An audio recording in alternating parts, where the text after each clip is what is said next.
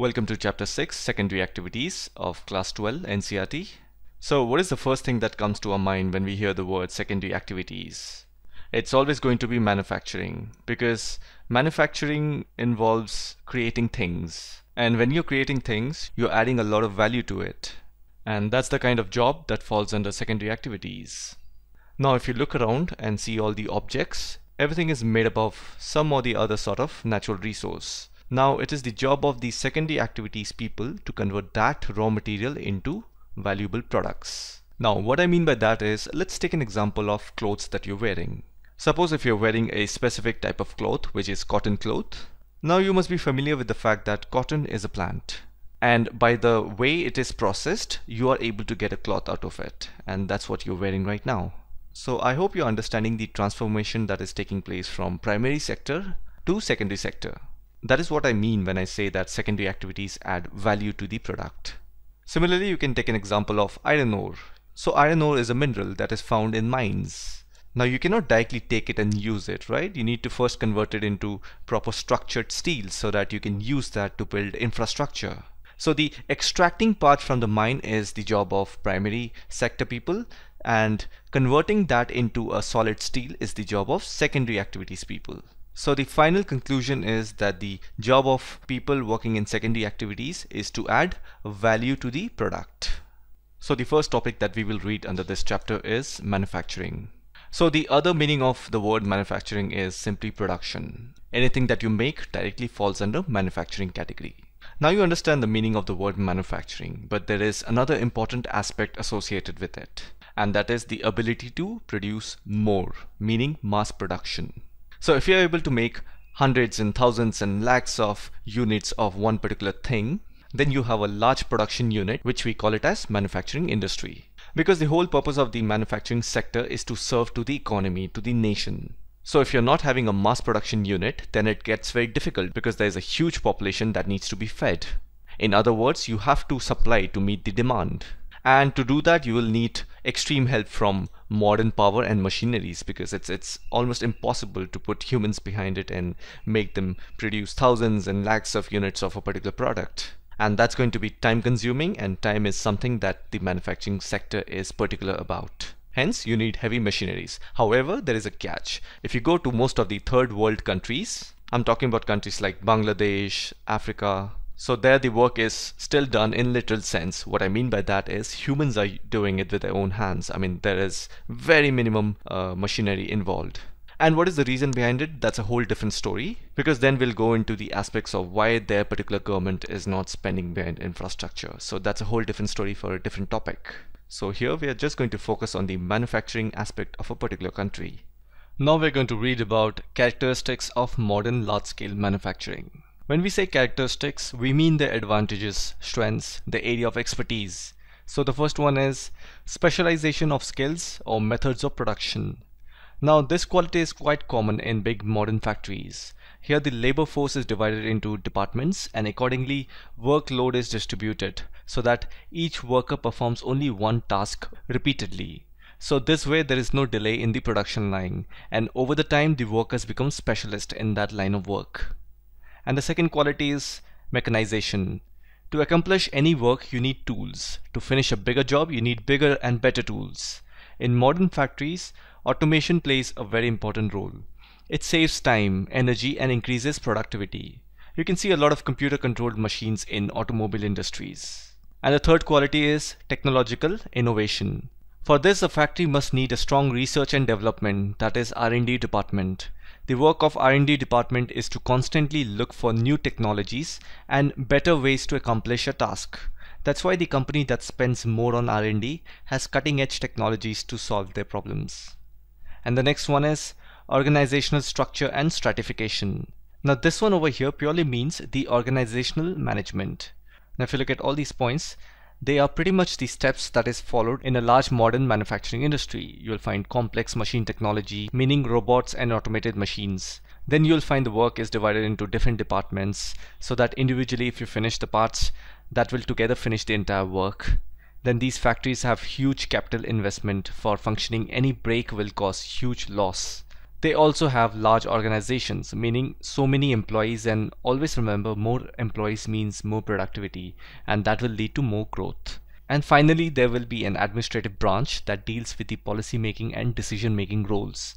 This is an authoritative role wherein major decisions regarding company's future is determined. Now we're going to read about uneven geographic distribution. Now, if you see the world map, there are very few places where manufacturing has developed. And it's due to various factors like location, availability of resources, then geopolitics, economic development, and many other factors. Now, if an industry has to make profit, always remember it has to reduce cost. For that, it has to be nearer to the resources. By resources, I mean natural resources, labor, power, transportation, etc. All of this adds up to the production cost. So there are very few places in the world where you will find all of this at one place. That's why geographic distribution is uneven, it is not equal. Now let's read about some of the factors influencing the industrial locations. First one is access to market. In order to keep an industry going, there has to be a market. The meaning of market is where people can buy, that is, where demand is there, and purchasing power, that is, money is there. And if you look at the world map, the regions of Europe, North America, Japan, and Australia are the global markets where the demand and purchasing power is very high. And if we have to speak about Asia, then India and China forms a large market purely because of their huge population. The second factor is access to raw material. Without raw material, industries are empty. So the entire cost of the product that is produced is heavily determined by the fact that how close is the industry to the source of raw material. For example, if iron industry is closer to iron ore mines, then the cost of transportation will be less and cost of iron would be cheap. Similarly, if agro processing and dairy industry are closer to farm, then the products would not get damaged. And the third factor is access to labor supply. Industries need labor or workers. Even if there is automation or robot, you still need workers. So labor supply or human resources is very important for an industry. And the fourth one is access to transportation and communication facilities. Improvement in transportation facilities decreases the cost of production, because if you are spending behind long distance transportation, that will take up a lot of money, and communication facilities helps in the exchange and management of information, which helps the industry to function globally with accuracy and efficiency. Then we have government policy. Industries boosts economic development of a region. Therefore, government does a lot to promote industrial development in terms of giving incentives like reducing taxes, import duties, power concessions, etc. And the final factor is access to agglomeration economies, that is, links between industries. So the meaning of agglomeration is a collection of things. So when we say agglomeration economies, we mean collection of economies. If industries are located nearby to each other, they tend to mutually benefit from each other in terms of services, adaptation of technology, methods, ideas, etc. So these were the factors influencing the industrial locations. Now we're going to read about the ways in which manufacturing industries is divided. It's purely to understand the secondary activity in much more depth. So here's a picture that shows the overall classification. We're going to first understand the classification of industries based on size. It is easy to understand that if an industry is big and massive, there's a lot of investment that goes into it. Then the amount of workers working there would be large. So classification based on size is something we understand. But under this, we have three more categories. Let's get to know each one of them. The first one is household industries or cottage manufacturing. The moment the word household comes, it has to be a small manufacturing unit, because most of it is being done in your house or backyard or some small garage sort of place. So here the output is also low. It's not huge because artisans, who are also the workers, here use simple tools and local raw materials to produce goods. Hence there isn't much profit involved. When there isn't much profit, automatically capital investment is also low and would affect the whole production unit. Some examples of products produced in this sector of manufacturing include foodstuffs, fabrics, mats, containers, tools, furniture, shoes, jewelry, and other fancy items. The second category is small-scale manufacturing. Now this one is entirely different from household industries. Please don't get confused between both of them. In this kind of manufacturing, there are simple power-driven machines and semi-skilled laborers involved. Usually there will be small workshop where the work is carried out, then small supply and demand will be there. So in overall sense, these are a little bigger commercially when compared to household industries. Countries like India, China, Indonesia, and Brazil have developed labor-intensive small-scale manufacturing industries. And the third one is large-scale manufacturing. Now this one does not need any introduction. This kind of industry has a large market, access to large portion of raw materials, enormous energy, specialized workers, advanced technology, and mass production is common here. Today this kind of manufacturing is spread across the world, and they contribute significantly to a nation's economy. Now let's understand industries based on inputs, raw materials. As raw materials are the basic requirement for any industry to grow, hence we will break down the industry based on raw materials they use.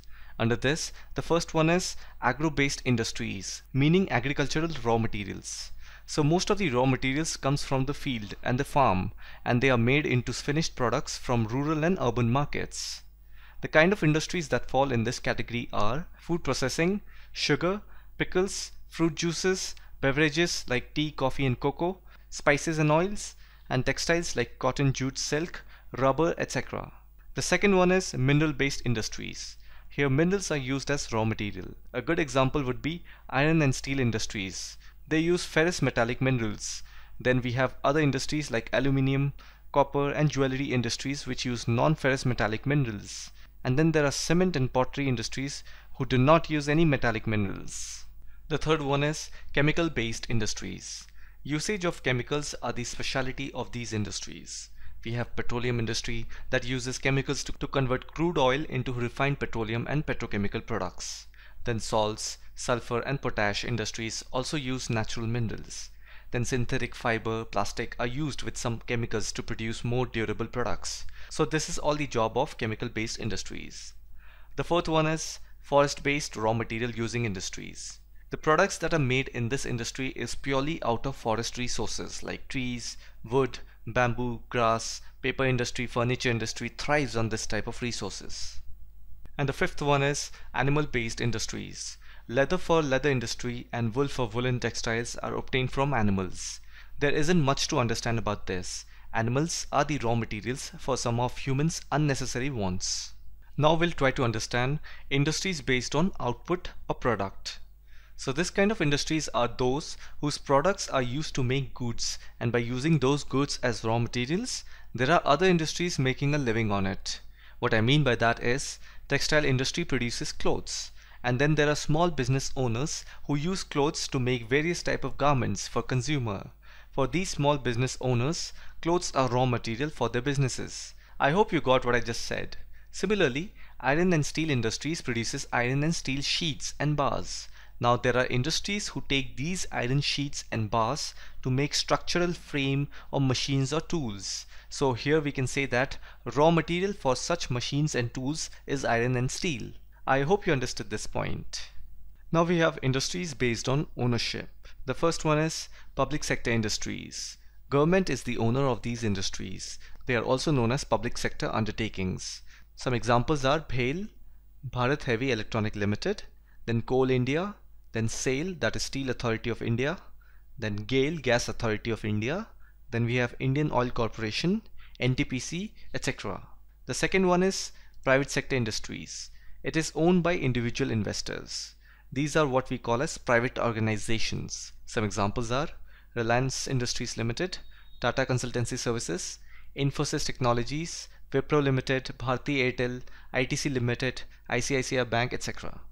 And the third one is joint sector industries. The shareholders in this industry is both the government as well as a private investor. They get into some sort of partnership to run a joint sector industry. Then the fourth one is missing here, but it is known as cooperative industries. Here the industries rely on each other based on some mutual cooperation. Now we are going to read about traditional large-scale industrial regions. So when we say traditional industry, we are referring to metal, heavy engineering, chemical manufacture, and textile production industries. Basically industries with big chimney through which smoke comes out.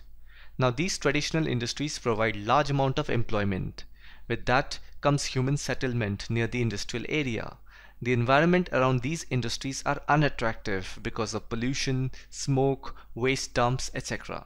And over the time, these traditional industries have gone down due to fall in demand, which has been the prime reason for unemployment, then unsettled land area disputes and many other issues.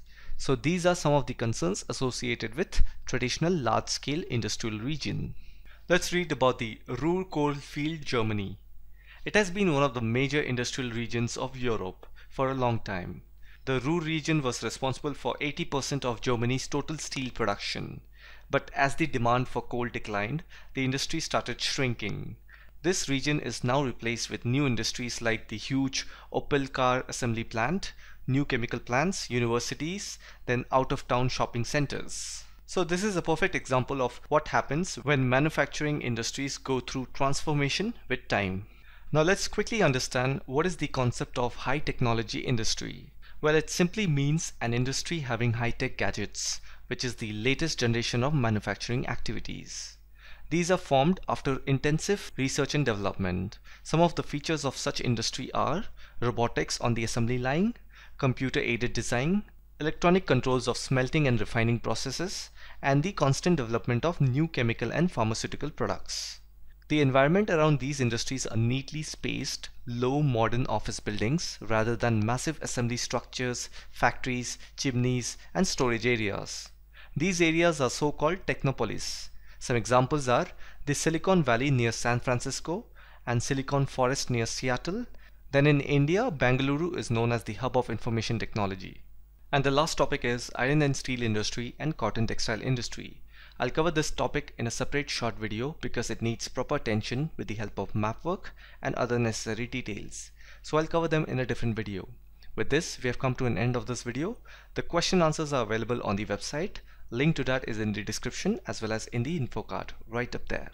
One more thing, I want you all to click on this little icon on my YouTube homepage. So this little icon will take you to a small feedback form wherein I'll need your inputs so that it helps me in improving the content for a better learning experience. I hope you will head over there and fill it. Thanks for watching the video, and I'll see you in the next one. If you enjoyed these videos and see a purpose behind watching them, please like the video and comment down below. Until then, catch you guys later and talk to you guys on the next one. Peace.